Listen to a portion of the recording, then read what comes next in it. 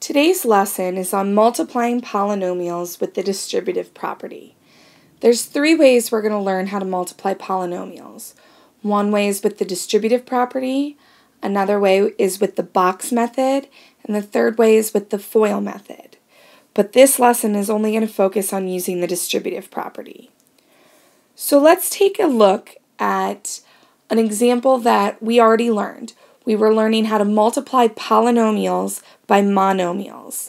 Our monomial was 2x and our polynomial was x plus 3.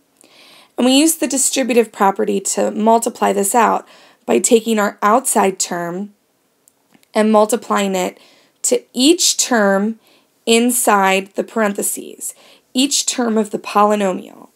So that ended up being 2x times x plus 2x times 3. Then if we simplified this out, we had 2x times x.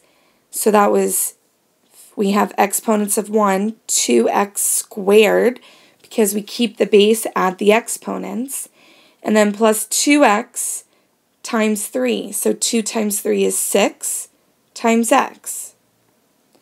Now let's take a look at how to multiply two binomials together. We're going to use the distributive property again, and we're going to look at it in almost like two different steps. We're going to look at it as x times x plus 3 plus 4 times x plus 3. Notice that I have essentially done the distributive property and taken this outside term and applied it to each of the inside terms.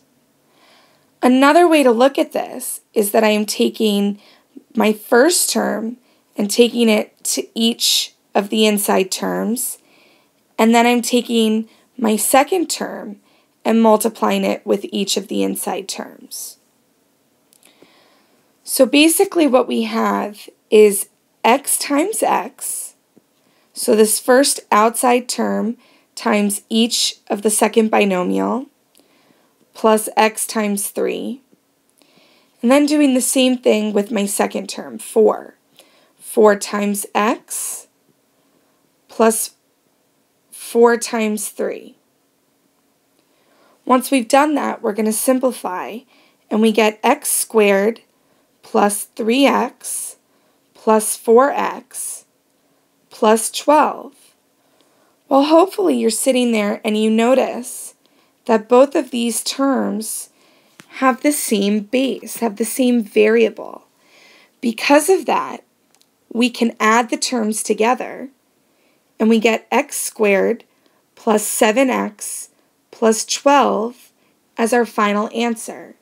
You always want your answer to be simplified as much as possible, but remember, we cannot add it with this x squared because they don't have the same exact base. X and x squared have the same variable, but x is not exactly the same as x squared. X squared is x times x. We're going to use the distributive property again. We're going to take this first term x and multiply it by both terms in the binomial. So we'll have x times x plus x times 7. We're then going to take the second term, but this time it's a negative 4.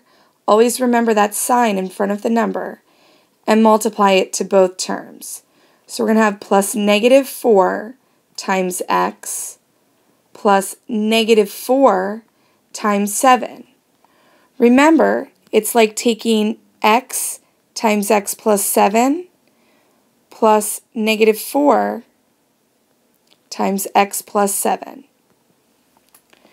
So if we simplify our answer, we're going to have x times x, which is x squared, x times 7, which is plus 7x, negative 4 times x, which is minus 4x, and negative 4 times 7, which is negative 28. But if you notice, and hopefully you do, 7x minus 4x, we can simplify these terms. So if we simplify them, we have x squared. 7 minus 4 is plus 3x. So we're going to add the coefficients, or in this case, subtract the coefficients, keep the base, minus 28. And this is our final answer. Looking at one more example, now we have a coefficient in front of our variables, but everything is still going to be the same. We're going to take this 2y and distribute it to each term. So I'm going to have 2y times 6y plus 2y times negative 7. Don't forget that negative in front of the 7. We're going to do the same thing with the second term. So negative 3 times 6y and negative 3 times negative 7. So I'm going to have plus negative 3 times 6y plus negative 3 times negative 7. Sorry, I kind of ran out of space there. Now if we simplify, we're going to have 2y times 6y. 2 times 6 is 12. Y times y is y squared. Then I have 2 times negative 7, which is negative 14y. Then I have negative 3 times 6, which is negative 18y. And then negative 3 times negative 7. Two negatives make a positive, so I have plus 21. Looking at this, negative 14y minus 18y can be simplified. So our final answer is going to be 12y squared minus 32y plus 21. And that's our final answer. And that's how to multiply polynomials using the distributive property.